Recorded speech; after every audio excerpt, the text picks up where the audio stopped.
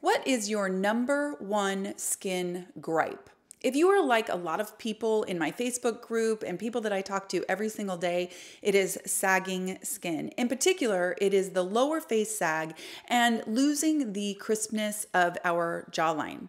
Today's video, we are going to go over why that happens, and we're also going to talk about some over-the-counter at-home ways that we may be able to firm our skin and give ourselves a little bit of a lift and a little bit better jawline definition. Now, if you're new here, my name is Penny. I am a master esthetician in Portland, Oregon, and today I'm going to be talking to you a little bit about laxity and how we can firm and lift our skin, but I'm also going to demonstrate for you a protocol that I am going to be doing for the next 12 weeks, and I'm going to try and get a little bit of firmness in my lower face as well. Why do we have sagging skin? First of all, we have gravity. Gravity is always affecting us every single day, and it is pulling our face down, literally. It's holding us to the ground. Number two, we have fat loss. That just happens over time. Number three, and probably the biggest thing that happens over time is the loss of collagen and the degradation of collagen. After 40 years old, we lose about 1% a year. And then when we hit menopause, it goes down 30% in 5 years. That drastic drop in collagen and that kind of slow drop over time is responsible for kind of the structure of our skin sort of losing its framework. It's losing its glue that's holding it up and keeping it taut. And so as gravity works on us and as we lose our fat and then we don't have enough structure in there, our face just starts to droop. Now it makes sense that we're going to droop here. This is like a cliff. We're just going to fall off the side there. We have fat pads right here that start to go away, and the skin, as it loses its structure, it just starts to fall off there. Now, what can we do about this? Number one, we can do as much as we can to regenerate collagen. And by encouraging collagen synthesis, we are encouraging, one, to kind of combat that gradual loss of collagen over time, but also we're building collagen stores back up. We can surpass the 1% that we lose by doing appropriate treatments. Now, I am only talking about at-home treatments. Of course, you can get facelifts, you can get neck lifts, you can do in-office radiofrequency treatments. There's Sculptra injections. There's, radiofrequency microneedling that you can do in office. And yes, 100%, pretty much everything that you're going to do in office, or certainly with a plastic surgeon, is going to yield faster and better results than anything that we're going to do at home. But if you are somebody who wants to stick with the least invasive and most cost-effective compared to going in office, then these are going to be the things that you can do at home that fit that bill. For today, we are going to do radiofrequency at home with the NEWA device, and I'm going to explain radiofrequency in a nutshell, and we're also going to follow it up with microcurrent. This is a perfect combination of two modalities that will work in conjunction with each other. They're not contraindicated to use immediately together. And what you're doing is you're working on your muscle underneath, and then you are also working on the skin immediately and in the long term. So why radiofrequency? Radiofrequency actually uses an energy. It uses a radio wave. That radio wave is converted into heat deep in your dermis. Now, your dermis is the layer of skin below your epidermis. Your epidermis is here. It's the skin that you see, and it has several layers, and then beneath that is your dermis. Now, your dermis has a papillary layer, a very thin layer just below your epidermis, and then below that, it has something called the reticular layer. Now, don't get in the weeds over all of this, but why this is important is inside that reticular layer, there's all kinds of things going on that are really important to the structure and the firmness of our skin. Namely, there are fibroblasts and collagen fibers and elastin fibers, and all of that kind of stuff is happening in that reticular layer. Now, some of that is happening in the papillary layer as well, but in that reticular layer of the dermis, we have so much going on that if we can get treatments to that layer that will affect the collagen production, we are doing a good job.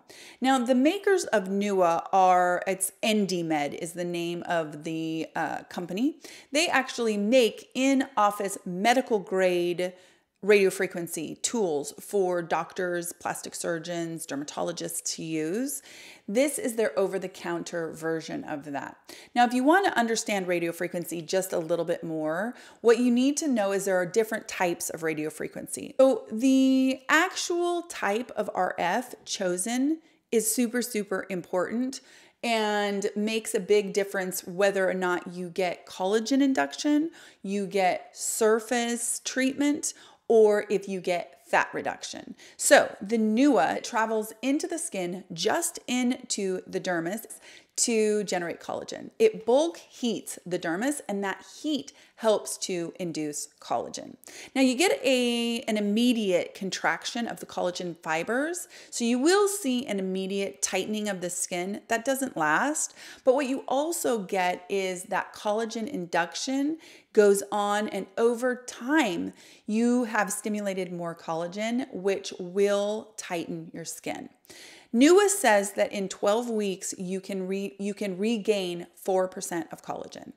So if you think about it, after 40 years old, you lose 1% of collagen a year. And honestly, that's if you're lucky. It could be a little bit more than that, depending on your lifestyle and depending on where you are in relation to menopause.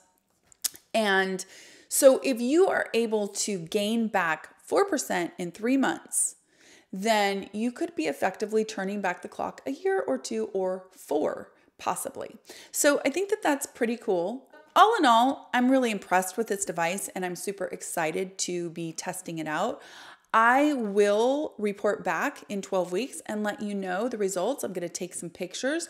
What I wanted to do was I wanted to start the process and bring you along with me. So for today, we are going to do a NEWA treatment. And because I am focusing on the lower face, I am focusing on zones. I created these zones myself. This is my own protocol that I am doing, and I'm going to share it with you. The zones that I created are zone 1 here in the cheek area. Then zone 2 is this lower face, and then zone 3 is just below the jawline. Now, you can do a full NEWA treatment. You can look at their treatment guidelines. You can follow along and do an entire protocol that they call for. This is specifically to work on the lower face. So what I want you to think about is you can choose just zone 2. You could choose zone 2 and 3. You could choose zone 1, 2, and 3. You can do it however you want to. You do not have to do your whole face, your whole neck, because each treatment zone is 4 minutes. Focus on that, treat only that, and follow it up with microcurrent only in that area, and see what kind of results we can get for our lower face. Now, the only muscles that I'm doing with this microcurrent treatment is going to be my platysma, so my neck. I'm also going to do my rosarius, which is here. I'm going to do my buccinator, which is here. And I'm going to do my zygomatic minor, so my lower cheekbone, because we all know if you actually treat, that's why people get filler in their cheeks. If you treat this area, it actually will pull that jowl area up. So I actually do want to treat this whole area, thinking it's like the cheeks, it's going to pull up the jaw. Okay, I'm also going to treat the masseter here. I've told you guys before, I said this in my microcurrent tutorial, this is responsible for giving us lift in the neck. So those are the only muscles that I'm treating to work on this lower face. The reason why I'm doing it this way is to pinpoint the lower face and to alleviate an hour and a half of a treatment. I really wanted to keep this treatment below 45 minutes a night. Now, in my blog post, I am going to talk about how you incorporate LED. It's so easy. LED is about the easiest modality to incorporate into anything, and also how you're going to incorporate your microneedling into this protocol. Because microneedling, as we all know, I'm a huge proponent of microneedling, and it is another way to do some collagen induction therapy. So there will be a couple of graphics in the blog post. And what you need to do first is establish what your gripe is. And in this case, it is sagging skin. Once you've established that and you read down the sagging skin column and which modalities will address it, you go to the second graphic and you are able to choose the modality that best suits your gripe. And then you can see what other devices work with it. I hear all the time people asking me, do you think this device is good? Do you think that device is good? And really, it always comes back around to, well, what are you trying to treat? We kind of come at this whole thing from the wrong direction. We want the device first, and then we try to see if we have a problem it will correct. We really, really need to assess what our main gripes are and then pick the appropriate device. This should alleviate a bunch of buying devices that don't apply to us. I'll give you a quick example. I was recently on the phone with a good friend's daughter. She just turned 30 and she wanted to know what she should be doing. She wanted advice on her skincare routine. She wanted to buy some devices. She's like ready to get into the skincare game big time. So she said, I saw this NEWA thing that you talk about and I really want to pick it up. I want to buy it. And I said, well, do you have any sagging? And of course I knew the answer. She's 30. She doesn't have any sagging. And she said no. And I said, then you definitely don't need to invest in a new face first. That isn't your primary concern. Your primary concern right now is, and then we went on to discuss things like pores and oil and occasional breakouts. And there are other devices that are much better suited to her at this moment in time, and also better ways for her to spend her budget. So I really, really encourage you to take an inventory of the things that are your gripes and prioritize. And then decide based on your top 1 or 2 gripes, what devices maybe you either need to invest in or which devices you already have in your arsenal that you should focus on. If you're anything like me, you want it all the time. But realistically, that is just not going to work. Number 1, we're not going to focus on the things that are bothering us the most. And number 2, we just don't have enough time for all of that. So for me, my main concern is sagging skin. That is my number 1 right now. It used to be hyperpigmentation. Now it is sagging skin. So I am going to come at the sagging skin from the kind of vantage point of collagen. Collagen, collagen, collagen, and re-educating the muscles on my face and my neck. That's where I am going to attack my number 1 concern, and that is sagging skin. I am going to end this video just playing the straight protocol. Feel free to pause if you'd like. I have a feeling that it's only going to take watching one time before you can just do this protocol without even following along. And I also wanted to let you know that this is a giveaway. NEWA and Myolift have both so generously offered to give away a device to one of you. So in order to enter this giveaway, go into the description box. I will have all of the giveaway details there. I will also have the dates of the giveaway. Be sure to check that out. If you're watching this video 1 year from now, the giveaway will be closed. So check the description box for all the details and how you enter this super generous giveaway from 70 Wellness and from NEWA Beauty. I hope you guys enjoyed this video. Watch this tutorial. Let me know what you think. Please visit the blog for lots and lots more details and hopefully some helpful graphics for you. I hope you guys have a wonderful week, and I will talk to you in my next skincare video. Take care. For this protocol, I'm going to use the NEWA for my RF, and then I'm going to use the Myolift Mini for my microcurrent. I'm going to use my Myolift with wet gloves, but you can use it with prongs if you choose to. I hope that you enjoy this demonstration. We're going to start with the NEWA at-home RF device. We're going to use their delicate skin gel. It's my favorite. It's fragrance free. You just put a couple rows of it onto the device, and then we're going to work in zones. I use the device at level 2. You can start at level 1. Just gauge your sensitivity. You turn the device on, and then for the purpose of this video, I created a chart with my face and zones. For jawline tightening and lower face, we're going to do zones 2 and 3 for this protocol. You work zone 2 in small circular motions for 4 minutes. The device will vibrate and let you know when it's done. The skin can get pink. That's actually a really good thing. Now I'm going to move on to section 3. After I clean the device, you clean the device between each zone. You're going to repeat this on the other side of your face before you move on to microcurrent. Clean your device, turn it off, set it aside. Now we're moving on to Myolift. The Educate level 2 is what we're going to do, just lifting. We're going to work on the platysma first. We're only working 5 muscles in this protocol. The platysma is the neck muscle that does come up over the jaw.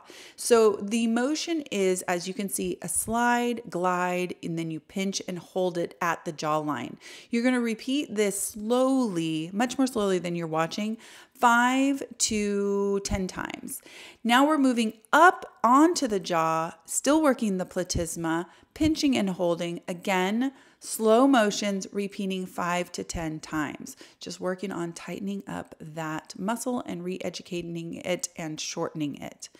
Now we move on to the masseter. This is the muscle that's on the side of the face that helps to give you kind of a lift in your neck. So again, you're going to hold at the top of the masseter and you're just going to slide slowly 5 to 10 times, working that muscle, trying to shorten it up, give you a little bit of lift in the neck. Now it's the risorius.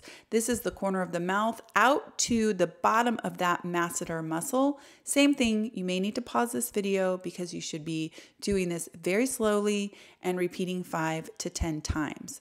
Once you're done with the risorius, we're going to move on to the buccinator. It's just a little bit higher than the risorius, similar motion, corner of the mouth out to the masseter muscle, and you're just going to slowly work out and pinch and hold at the end. Now we are going to work the zygomatic minor.